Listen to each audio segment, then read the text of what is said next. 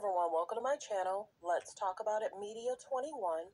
Please like, comment, and subscribe, and please hit the notification bell. That way every time I upload a video, you will be the first one to see it. Note, all comments are alleged in our opinion and for entertainment purposes only, where we discuss celebrity news, celebrity gossip, what's going on IG and Google, and what's the hot topic for the day or the week. Fair use. Copyright disclaimer under Section 107 of the Copyright Act of 1976, allowance is made for fair use for purposes such as criticism, comments, news reporting, teaching, scholarships, and research. Fair use is use permitted by copyright statute that might otherwise be infringing. All comments are alleged in our opinion and for entertainment purposes only. Thanks for tuning in. Thanks for supporting the channel. Don't forget to like, comment, and subscribe, and also turn on the notification bell. That way every time I upload a video, you'll be the first one to see it. So let's get into it. Let's talk about it. We're going to talk about Kanye West and Bianca are actually spotted out with Russell Simmons going to the movie. Okay, she's being introduced to the friends. You know, Russell Simmons has been in the industry for many, many years. A lot of times when someone's meeting with Russell Simmons, it's a boss move. Russell Simmons is the man that helps many people start businesses, get businesses off the ground. He's been known to assist many people in doing extremely well in the industry, in the music industry. For him and Kanye to be able to meet up, I call this a definite boss move because he's going to be able to do whatever he needs, how he needs, and he's going to get direction. In regards to business ventures, business startups, Russell's actually the GOAT. It's unfortunate Russell has had issues in regards to certain things. Won't go into it. You can look it up. But in regards to business ventures, business startup, and to do it the right way, Russell Simmons is the GOAT. Literally the GOAT. He has helped a lot of young adults understand money, investments, protecting your money, protecting your investments. So it's nice to see that Kanye, what a difference a year makes. What a difference a year makes in regards to him being in love with someone that can assist, help. There's no drama, there's no issue. They're not seeking media attention. They're not seeking to manipulate the media. They're just out on a date night with some friends having a good time. So we're going to see more of them spending quality time out and about doing things. I'm sure it's a different vibe for him because every week he doesn't have to chase down and figure out what they're going to talk about, what they're going to do to try and get media attention. You understand what I'm saying? So many people, I did a video in regards to, they're trying to make it seem as if North drew a picture, and you can clearly see there's a lady that has a full set of nails on. It's an adult hand.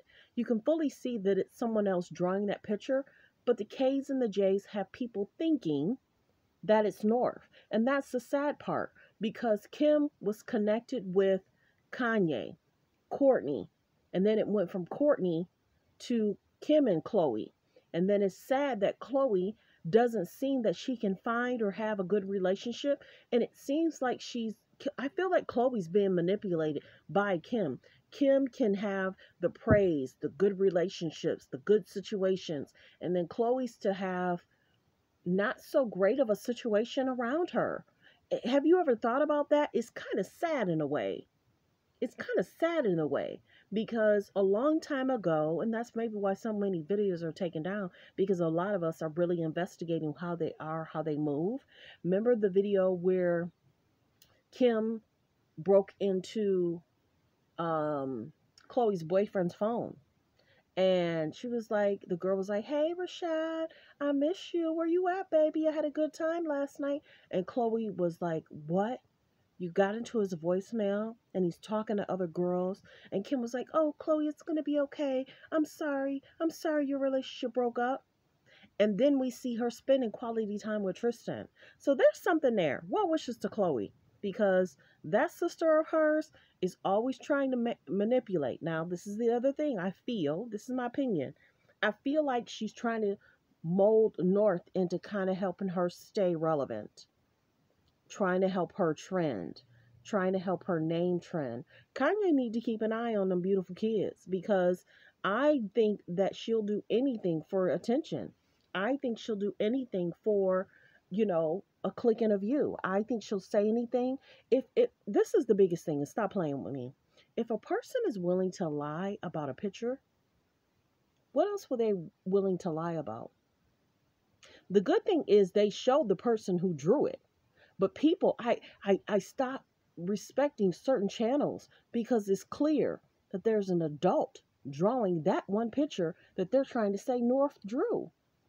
And it's funny how a certain channel showed the video of the other person drawing it and they still didn't catch it.